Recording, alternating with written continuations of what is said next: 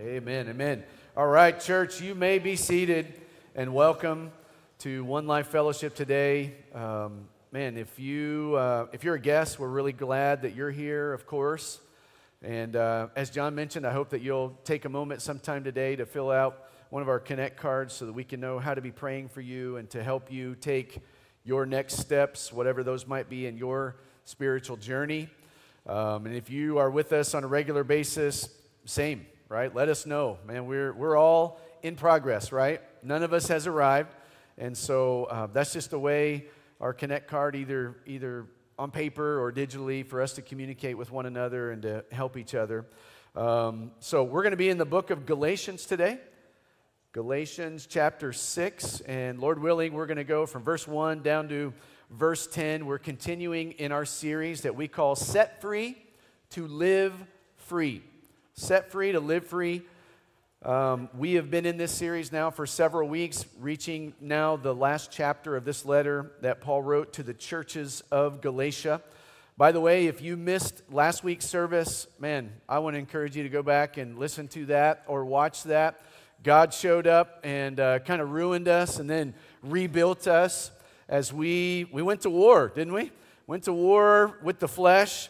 Directed by the Word of God and in response to the Spirit of God moving in our lives. I know that many of you found grace in a new way, freedom and victory in Jesus, and so we're thankful that we have that, amen? And I'm sure that some of you even this week have discovered, as we talked about, that the spiritual battles that we face and fight have to be fought daily, right? This isn't a one and done, come to the altar, pray, leave it. And in the sense of salvation, man, it is, right? I mean, man, praise the Lord for eternal life in Jesus Christ our Lord. But there are battles to be fought day in and day out. And God has equipped us with His Spirit and His Word to do those things. And, of course, a body of believers to do that with. And so, away we go, right? And we're going to kind of pick up really right where Paul left off in chapter 5. He starts now into chapter 6. I want to say one of the things that really made me happy to be here and to be a part of this body was last week when so many responded as the Lord was moving to come and leave things here, right, at the foot of the cross, so to speak, and putting our bodies down as a living sacrifice, as Scripture said. What I really appreciated in addition to that was those of you who, man, you have found victory in several ways in your life that just came and stood over and stood behind and prayed over and with your brothers and sisters in Christ. And so, man, I just thank you. I believe that God is at work, amen? And He is changing us, and He wants to continue to use us to take His message of salvation and peace and joy and hope and all the things that we saw, the fruit of the Spirit, to the world around us. So thank you for that. Today, for those of you who like to take notes, our message is titled Caring and Sharing. Caring and Sharing. And both of these terms are really, can be used very broadly in the Christian life. Paul kind of narrows them down to some particular aspects of how we function in the church toward one another. And so that's what we're going to be talking about today, verses 1 to 10. And we're going to start by caring in the church and talk about, let's just read it, verses 1 to 5, and then we'll make a few comments on the way here as we go. The Word of God says this in Galatians chapter 6 and verse 1, Brethren, if any man is overtaken in any trespass, you who are spiritual, restore such a one in a spirit of gentleness, considering yourself, lest you also be tempted. Bear one another's burdens, and so fulfill the law of Christ.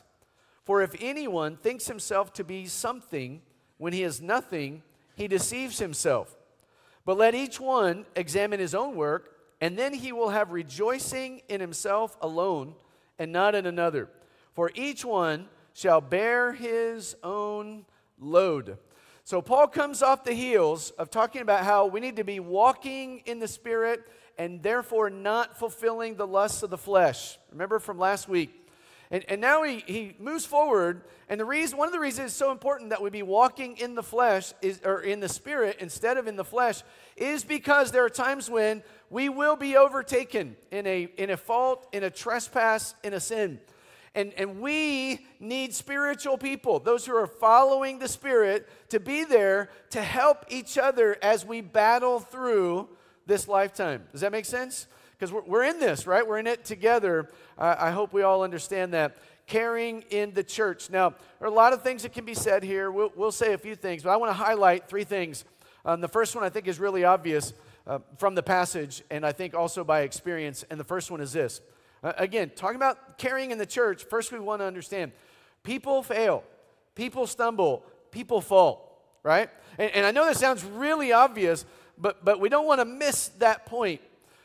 Paul is saying here, if any man is overtaken in any trespass, the word trespass means sin or offense. It's something that needs to be forgiven, either by God or by man or by both. Now, just to be clear, is there anyone else in the room besides me that would say, oh yeah, I've been there before. I have been overtaken in a trespass at some point in my life, right? So that would be all of us. And so when he says here, if any man, or if a man be overtaken in any trespass, just know we're all kind of in that same bucket together. And that's going to happen to each and every one of us at some point in time. Now he says here, overtaken, this particular word kind of speaks to something that happens suddenly. Sometimes it can be very unexpected. And as I was thinking about it this week, I thought, I know I've experienced in my own life how sin can kind of come upon us or overtake us really quickly at times, right? And sometimes, and maybe some of you even found this out this week, sometimes you can feel like you've gotten victory over something, but then the next thing you know, you step right back into it. Anybody ever been there? And boy, how frustrating is that, right? You're like, oh man, I mean, like it really is frustrating. And when I think about frustration over our own failures and stumbles and sin and so on, I think again of Paul. Remember in Romans chapter 7, he says, man, I am right there with you. He would be the first one that says, I haven't arrived and I am very frustrated because there is a battle happening in me. And sometimes he says, I even step back in the things that I thought that I had victory over. Well, like I mentioned, last week we went to war, and there was victory and grace and freedom that was found. But don't ever forget, friend, believer, don't ever forget that we're never out of danger completely, right? I mean, in fact, maybe the most danger that you can be in as a Christian is to think, I'm out of danger when it comes to spiritual battle. I mean, you're probably most susceptible at that moment. Now, I'm not saying that to scare you per se, right? But I do want to warn you, and I think we all need to have our guard up, right? All the time. I think of Ephesians chapter 6. Paul says, put on the whole what? Armor of God, so that you can withstand. Who do you need to withstand? The enemy. Who's the enemy? Man, certainly the devil, the world, the flesh, all of those things that we talk about all the time. Be careful and be on guard. Now, do you need to be afraid? Well, not really, right? There is a fear of the Lord that's really good, where we hate evil and we want to run away from that and run towards Him in righteousness. But do you remember 2 Timothy chapter 1 and verse 7, where the Scripture says that God has not given us a spirit of what? Fear, but of what? Of power and of love and of a sound mind. Man, that's what He's called you to live in. Power and love and a sound mind. So don't be afraid, but yet have your guard up and be ready all the time, lest you be overtaken. Suddenly and unexpectedly, you find yourself tripping on the same things that you thought you had victory over. Let me give you a verse here to think about, maybe memorize if you haven't already. 1 Corinthians chapter 10 and verse 13. It's a great verse that sort of warns us and at the same time shows us that in Christ we can have victory all the time. No temptation has overtaken you. Same word, right? Overtaken you, except such as is common to man. But God is, what to say? He's faithful. God is faithful. It means He shows up every time. And He is not going to allow you to be tempted beyond what you are able. So when I read that, man, it's really exciting news.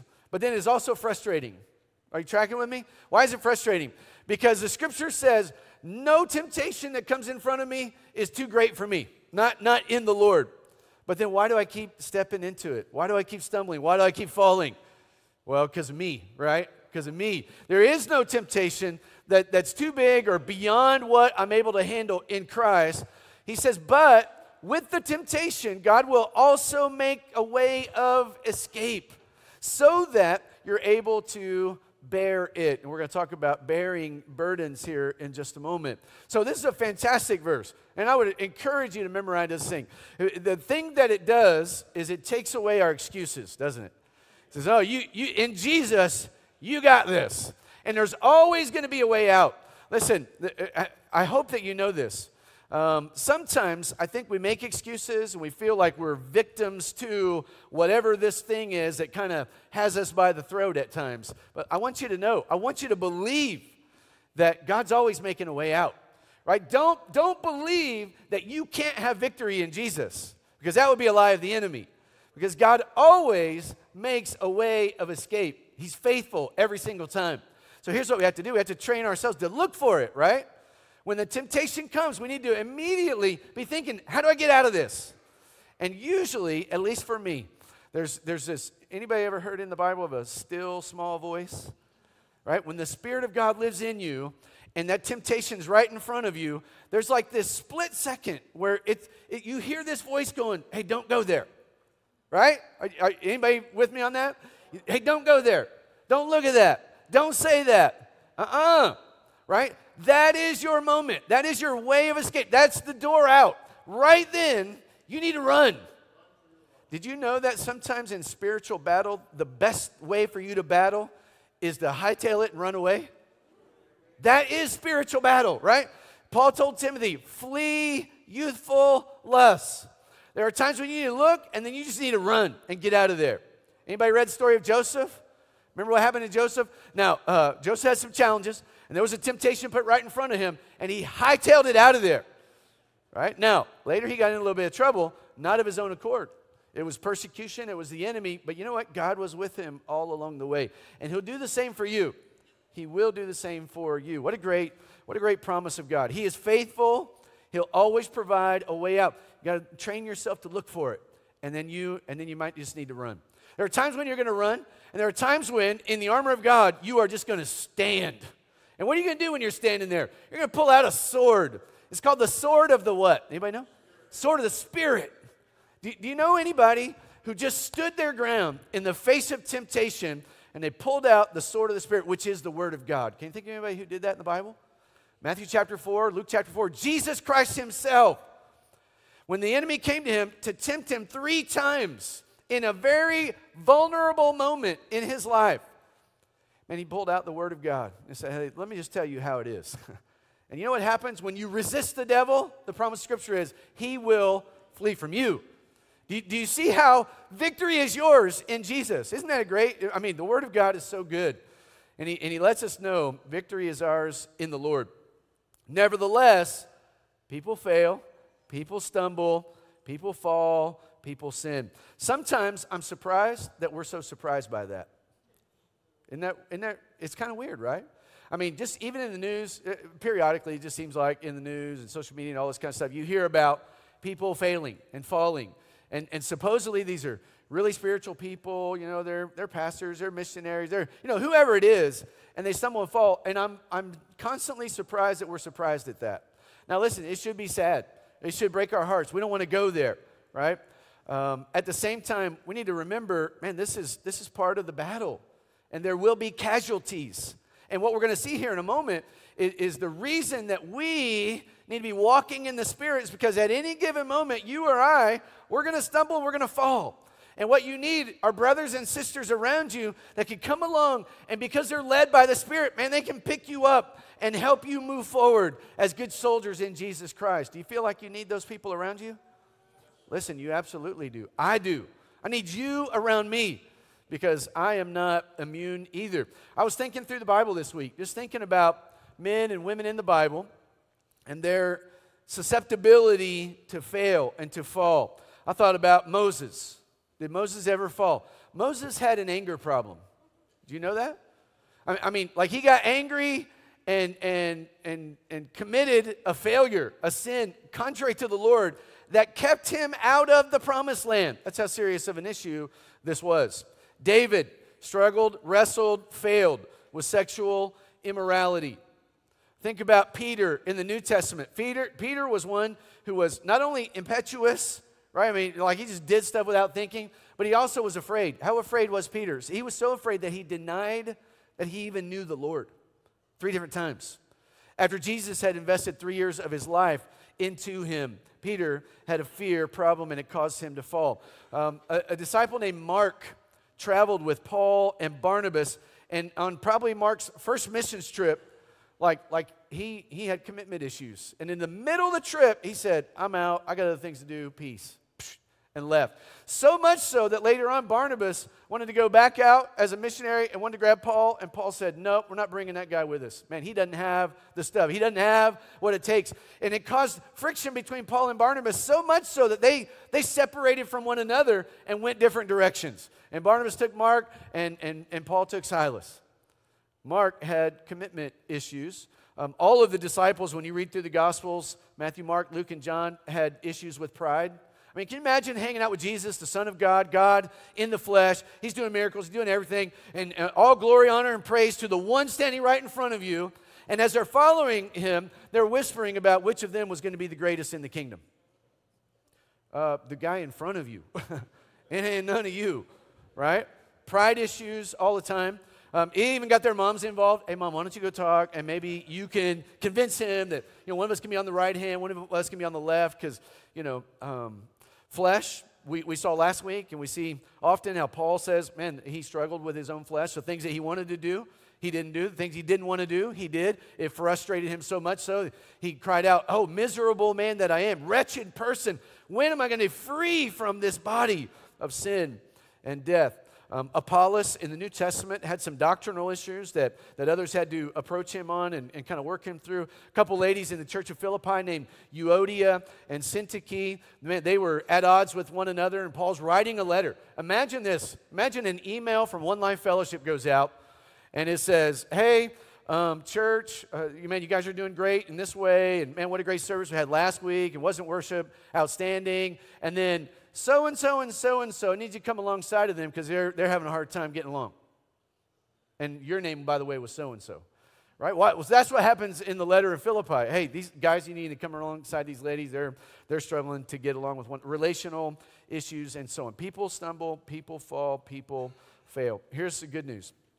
In every one of these cases, God's grace abounded more than their sin. Amen? And it does in your life as well. Romans 5, chapter 20 says, where sin abounds, grace abounds much more. All right, we need to move on. I spent more time on that than I had planned to. But here's the encouragement or the challenge to you. Guys, as followers of Jesus, we have to give other people around us the freedom to fail, the freedom to fall, without coming in as brothers and sisters and fellow soldiers and just running all over the top of them as we move forward in the battle. Are you tracking with me? Like, man, we got to be ready to pick up our fellow soldiers and help them move forward. That means and by the way, when we do that, when we give others the freedom to fail or fall, am I saying, by the way, that we just go light on sin and we take it easy and we turn a blind eye to it? Does anybody hear me saying that? Okay, that's not what I'm saying. What I'm saying is that they'll stand before the Lord. We may need to have some hard conversations from time to time, but we need to give others the freedom to fail, because when we fail, we're going to want them to do the same with us. We want to come alongside each other in love and with grace and truth so that we can go forward and battle together. That's what we're called to do. Speaking of what we're called to do, here's kind of the next thing I want to say about carrying in the church. Carrying in the church. First of all, understand people fail, people fall, people stumble, but we're in the business of being soul restorers. I want you to see it again. Look at chapter 6, verse 1. Brethren, if any man is overtaken in any trespass, you who are spiritual, restore such a one in a spirit of gentleness, considering yourself, lest you also be tempted. We're in the business of soul restoration. By the way, this is a command of Scripture. The word restore there is what we call grammatically an imperative. If you know Jesus, then He has called you to be one who will restore the souls of the people around you who have fallen. That's part of your responsibility as a Christian, as someone who's a member of the body of Christ, to come along and help restore those around you. What does that mean to restore? It means to perfect.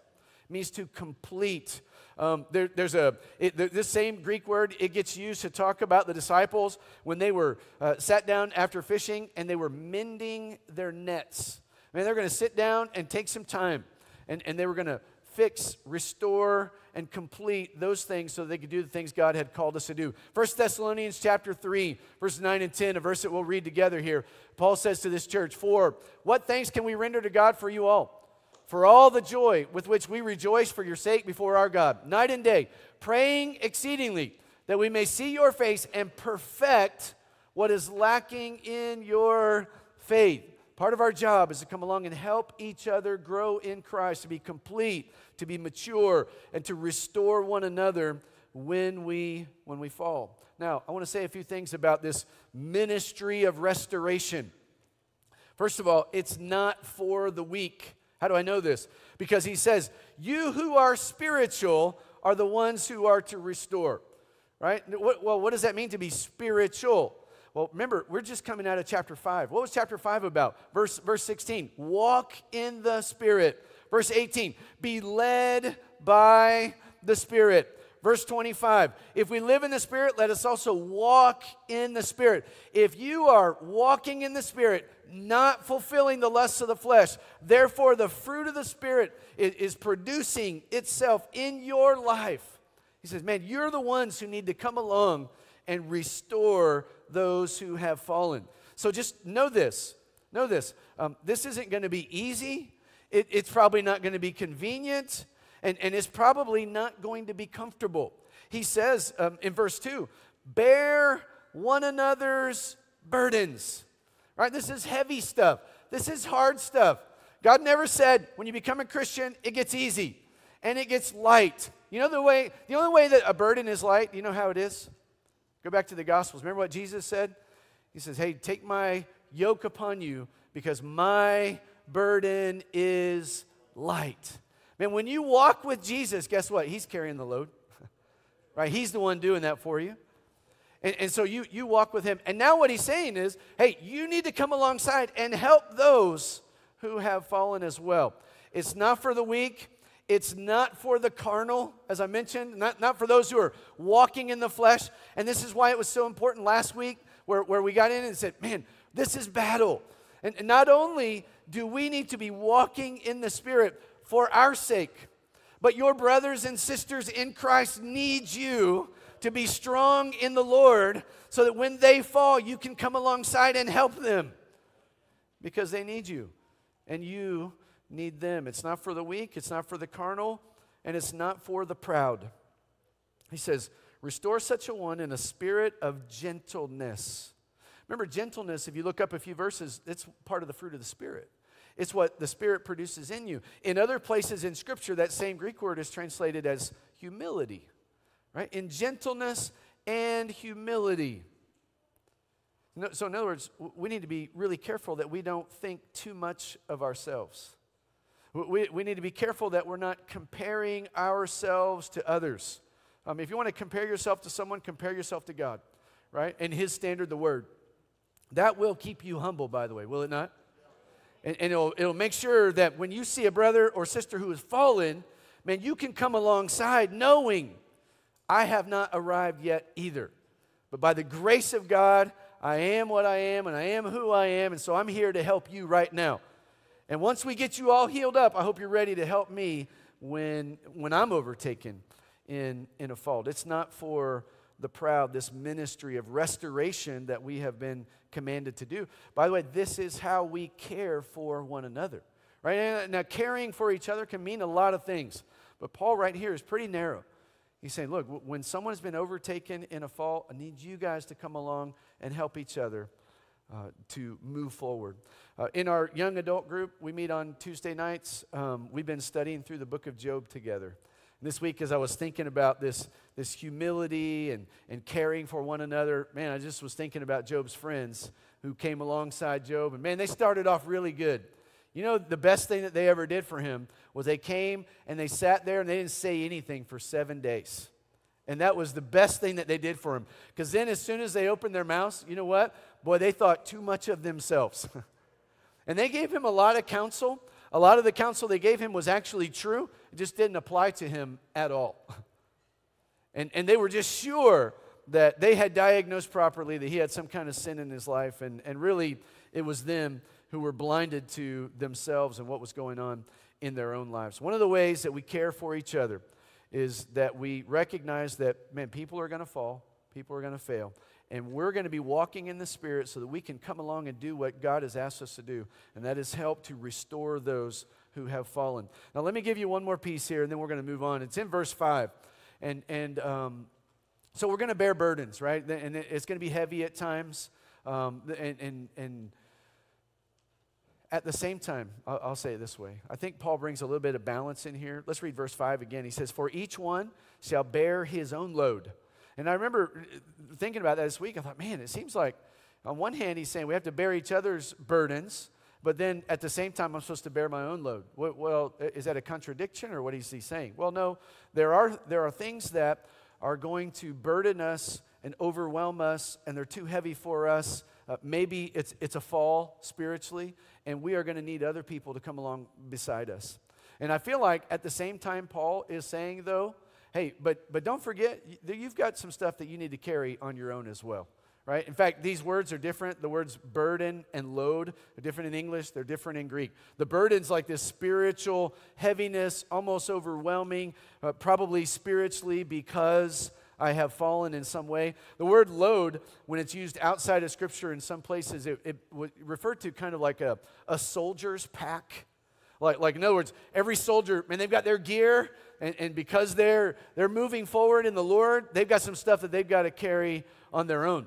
And so I think the way I would say it is this: we all are soldiers in the army of Jesus Christ, and we all have a load to carry. And we shouldn't expect that others will carry the load that God has given me responsibility to carry. Does that make sense? Brings a little balance in here. We don't want to take advantage of others and just say, "Oh, hey, I can't, you need to do for me." No, there are things that God has said, "Hey, you are a soldier. I have equipped you. I need you to get up and let's go."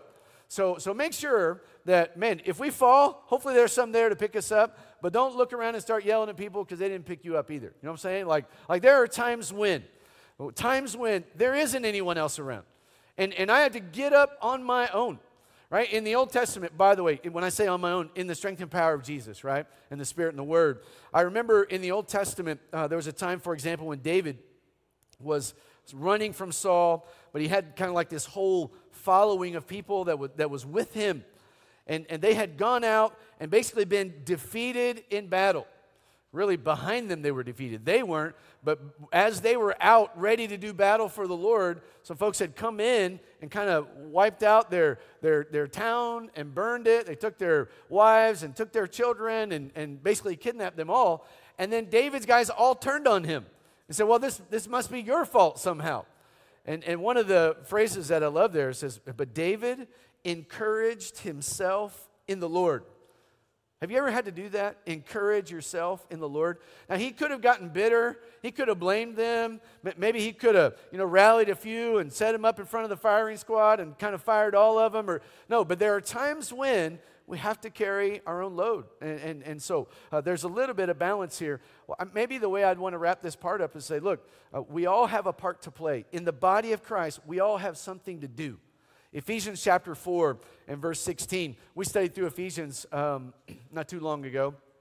He says, "From whom the whole body, joined and knit together by what every joint supplies, according to the effective working by which every part does its share, causes growth of the body for the edifying of itself in love." You know what that means? That means that God has called you. If He's called you here, He's called you here for a reason. It means you have something to offer. It means God has equipped you and He has gifted you. And there are people around you that need you. And He's expecting you to do your share. He's expecting you to plug in, for you to get connected, for you to use the gifts He's given you to minister to the people around you. That's how we're going to grow. That's how we're going to be edified in love. That's how the world's going to look and go, man, there's something there that's different. These guys are caring for each other. and everyone's doing a part. Doesn't mean they're perfect, doesn't mean they've arrived. Man, they stumble, they fall, they fail. But when they do, they surround each other, they help each other, and everyone's got something to contribute. Man, guys, that is the church. And the church flourishes as each person does his or her part as we care for each other. That's who we have to be. I hope you connect this back to, it's why it's so important that we're walking in the Spirit and not in the flesh. That's how we're going to be strong in the Lord to help each other and to do the things that God has called us to do. Now, before I move on and talk about sharing, Paul's talking about caring for one another in the church, particularly bearing each other's burdens in the Lord, understanding we've each got a part to play in that. Do you hear something here? And here's what it is. That this requires, this kind of ministry of soul restoration, it requires that we be in relationship with each other. In other words, church isn't just showing up to the event on Sunday morning and then just waiting for the next event the next Sunday morning. Church means that we got to be in each other's lives. We're woven together. When you go back to Ephesians chapter 4, you read about how we are members of the same body. He uses terms like joints and ligaments. We are connected to one another. I think it's in Corinthians. He's talking about the body, and he said, man, we're like eyes and hands and feet, and God puts all those pieces together, indicating that we need one another, and we are better together. And so what I'm doing now is just encouraging you to make sure you get into fellowship with other believers in the body of Christ. Do so intentionally. Even this morning, as I was just thinking about this point, I was so happy. Yesterday morning, we had over 40 men that came together for a men's breakfast. And man, it was great. A couple men, just shared their story, what God has done in their lives. And plus there was bacon. And so, man, it was amazing. It was so good. At the same time, I know there were like 15 women across the street having coffee at Starbucks. Then later on that afternoon, I know a bunch of our young adults got together and had kind of a game night together, fellowshipping with one another. I mean, probably like 25 or 30% of the people who are gathered here were connecting with each other, and I'm sure there were some that I don't even know about, right? Connecting with, that's what we're supposed to do, right? That's what we say, like doing life together. We're helping one another. One of our guys, because of the storm that happened, afterwards said, hey, I said, what are you doing this afternoon? Man, we got one of our guys, he's got a house over in Crystal River, and I'm planning to go over there and just spend some hours shoveling mud and just getting stuff out of there. Just interacting with each other, being a part of each other's lives. It requires that we be in relationship. Some of the things we do here, we develop some life groups because we want you to get connected to other people. And I would encourage you to do that if you're not a part of a group somewhere. In this church at 9:15 every Sunday, we have other groups, adult groups. Our young people are meeting together. Our kids are meeting together so that we can be in each other's lives. When you find a place to serve, you start ministering with the people around you. The next thing you know, you're in battle together. And you're there for someone, and someone is there for you. It's how we care for one another, okay? Let's move on, because Paul doesn't stop there. Now he goes on and starts talking about sharing in the church, verses 6 through 10. Let's go ahead and read these verses. He says, let him who is taught the word share in all good things with him who teaches. Do not be deceived. God is not mocked. For whatever a man sows, that he will also reap. For he who sows to his flesh will of the flesh reap corruption, but he who sows to the Spirit will of the Spirit reap everlasting life.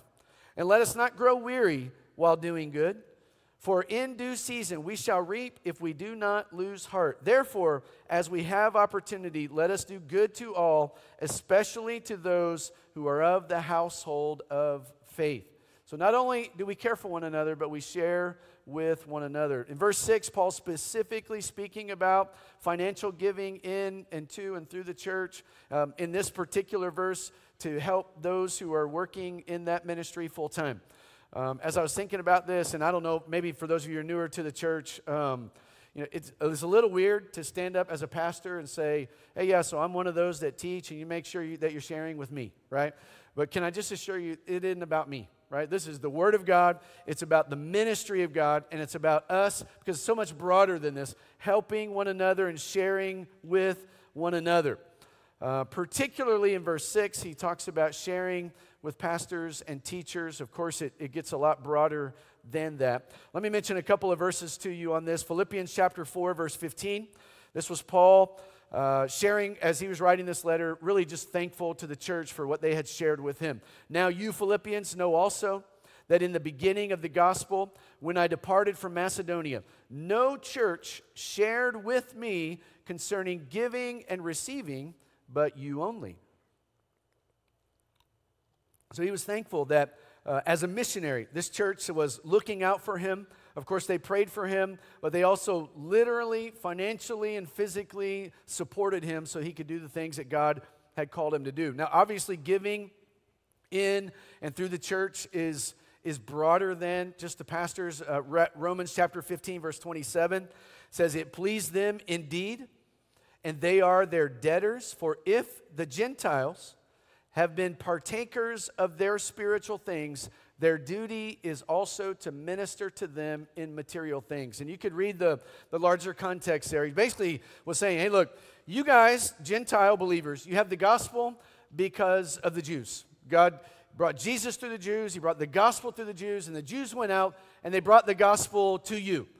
And he said, now they're in trouble, and so you guys ought to be willing, since you have received spiritual things from them, you ought to be willing to give back to them materially to help them as they move forward. So we share with one another, both spiritually and I'll say financially or materially. I want to talk, and again, if you're brand new to our church, you may think, oh man, this is one of those churches that talks about this all the time. We talk about it when we come to it in Scripture, right? We don't really talk about it much more than that. But there are a lot of practical reasons why we encourage followers of Jesus to be giving and to give generously in and through the institution that God has ordained that we do that through His church. The lights are on in this room today, and you can see, you know why? Because there are people around you that give to the work of the ministry so that we can turn the lights on. The AC is on right now. AC is not essential to Christianity. Amen? That was a weak amen, wasn't it? Huh? Some of you are like, I don't know, let me pray about that. Actually, you don't have to pray about it. See, if you give, it'll come on. Every time you show up here, like the AC is going to work, right? Do you know why that happens?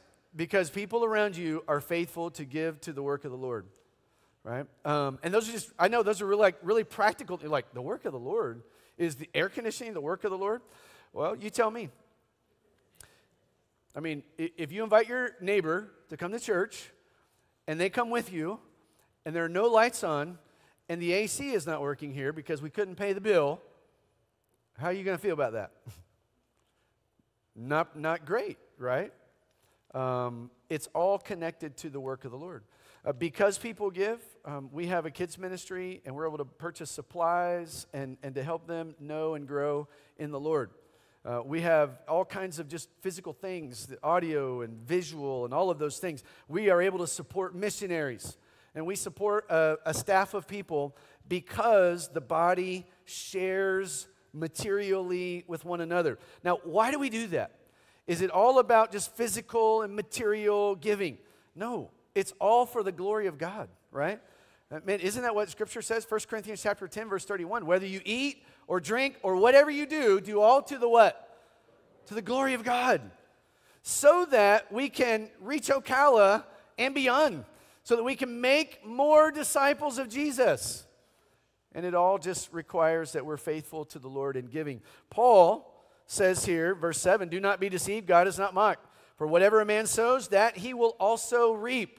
And one of the things about Paul, man, he was not ashamed to kind of just press, right? Press a little bit. And as he's talking about this giving or sharing, he says, look, just keep in mind, you'll reap what you sow. In other words, he's encouraging them to give generously for the work of the Lord, knowing that you will reap accordingly. 2 Corinthians chapter 9 and verse 6 says this, but this I say, he who sows sparingly will also reap sparingly. He who sows bountifully will also reap bountifully.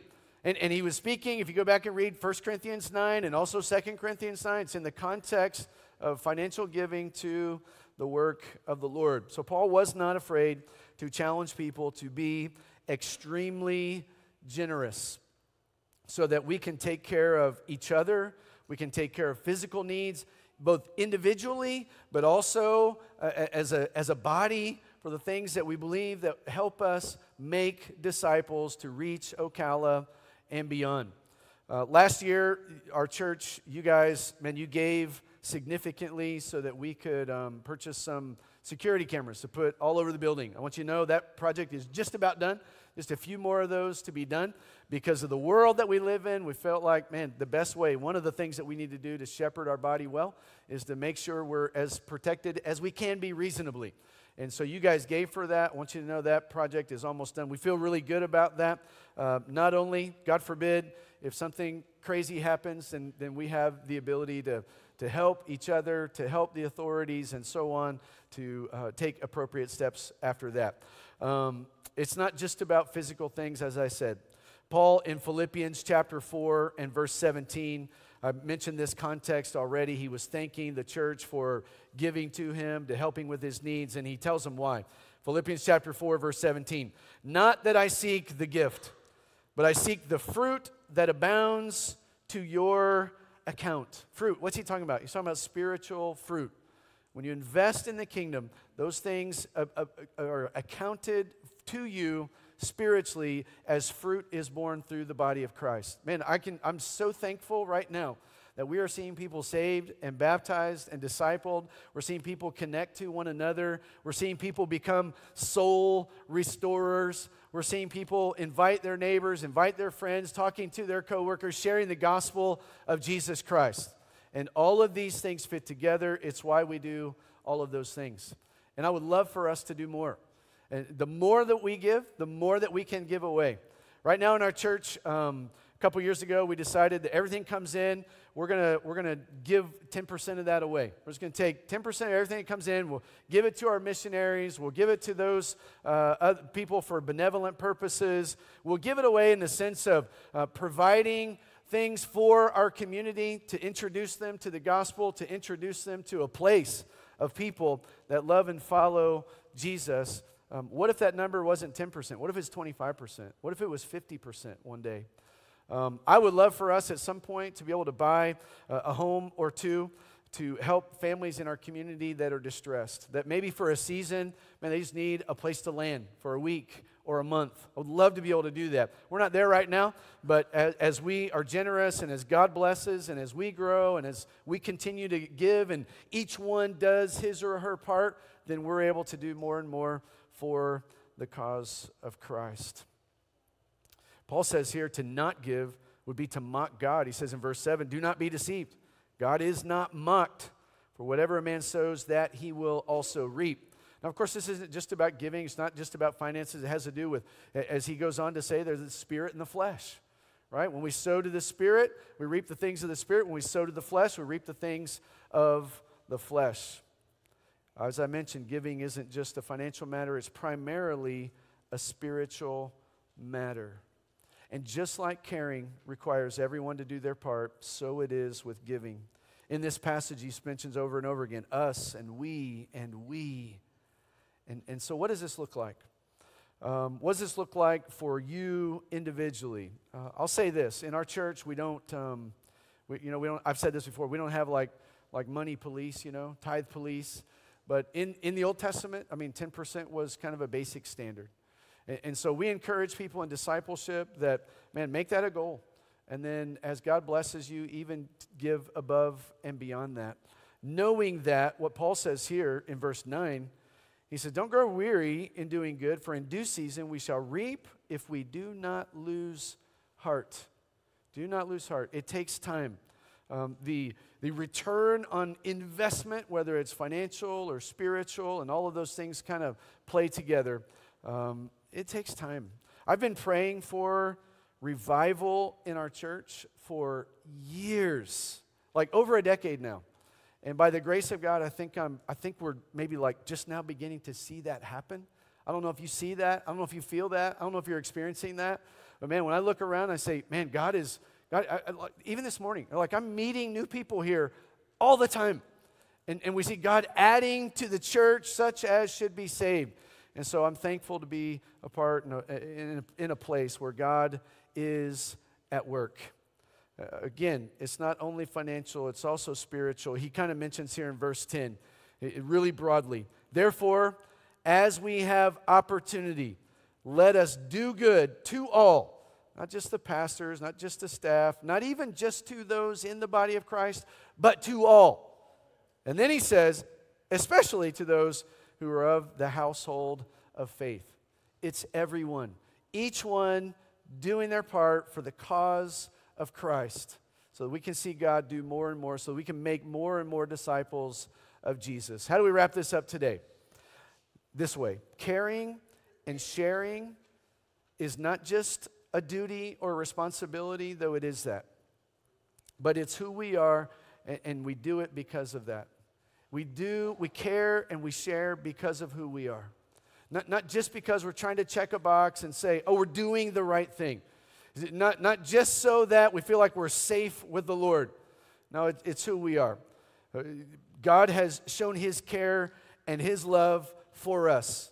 How did He do that? Man, He shared the gospel with us when Jesus Christ came and died for us on a cross so that we could be forgiven of our sin. Because of what Christ did for us, now we get to share in an eternal inheritance that God has reserved for us in heaven. And in the meantime, He's given us the opportunity to care and share with and for the people who are around us. Once your soul has been restored to His through faith in Jesus, what He's saying here is now you become a soul restorer as well. You become one who comes alongside others to bear their burdens with them. You become one who is a contributor to the cause of Christ for the glory of God in all things. So, as a church, as a follower of Jesus, as a member of the body of Christ, are you ready? Are you ready to bear one another's burdens? Are you pressing into relationships with the people around you, looking for opportunities to come alongside and carry the load? Because sometimes we're going to be overtaken and we're going to fall. And God is saying, I need you to be spiritual. I need you to follow the Lord. I need you to follow the Spirit because He's got a ministry for us to do. And are you growing in the way that you give and share with this body and the people around you? All of that makes sense when you trust Jesus as your Lord and Savior, and He begins to grow and mature us in all the ways that He has described for us today and in all the things that we're talking about in His Word, and we'll continue to do that. Even next week, by the grace of God, we'll wrap up Galatians chapter 6. So let's go to the Lord in prayer today as we wrap up. As we do, bowing our heads and closing our eyes, I want to ask you, have you accepted Jesus Christ as your Lord and Savior today? Do you see and understand that Jesus died on a cross to forgive you of your sins? Have you repented? In other words, turned in your heart and mind away from your sin and turned to Jesus to accept the gift of eternal life and forgiveness of sins? If you've never given your life to Him and received Him as Lord and Savior, as we pray today, and I want to encourage you, that'd be the first step that you should take spiritually in relation to Him. And then, as you accept Christ, we're looking for opportunities to grow in the Lord, to help one another, to challenge each other, to encourage each other, to be a soul restorer. The Word of God says, by this will all men know that you are my disciples if you have love for one another. We have been set free to live free in love for the glory of God. Father in heaven, we thank you for your amazing grace. There's no one like you. We thank you for the way that you've loved us by sending Jesus. The good news has come to us in the person of Jesus Christ, offering us forgiveness, salvation, and eternity. Lord, I pray that if there's anybody listening today, either in the room or online, that has never trusted Christ, that right now will be the moment of salvation, the moment where they receive your gift. The wages of sin is death, but by the grace of God, the gift of God is eternal life through Jesus Christ our Lord. So we thank you for the amazing, indescribable blessing of being in relationship with you, of our salvation. And Lord, I pray that you continue to grow us as a church, as individuals, that we would be good soldiers of Jesus Christ, ready to take the gospel to the nations and ready to bear the burdens of those around us, our fellow soldiers. Lord, we pray that you would do all of these things for your glory, for your honor, and for your praise. And we ask it all in Jesus' name. Amen.